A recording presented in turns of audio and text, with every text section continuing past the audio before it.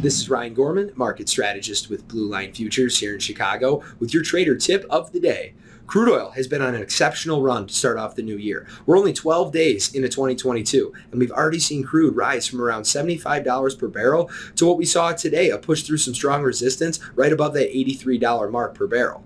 This is a nice move for crude. There's some solid resistance in that mid to low $82 range, and we were able to push right through it, keeping the bulls in the driver's seat as we look to achieve new contract highs. From here, there's a nice level of resistance right at that psychologically significant level of $85 per barrel for crude oil. If you've been long this market, today might have been a great day to take off some contracts and look to lock in some profits. From there, you could look to more significant support levels to look to add to your positions. If you're looking down more at the $81 range where there's a lot of good technical support, could be a good place to look to add some contracts looking out longer term.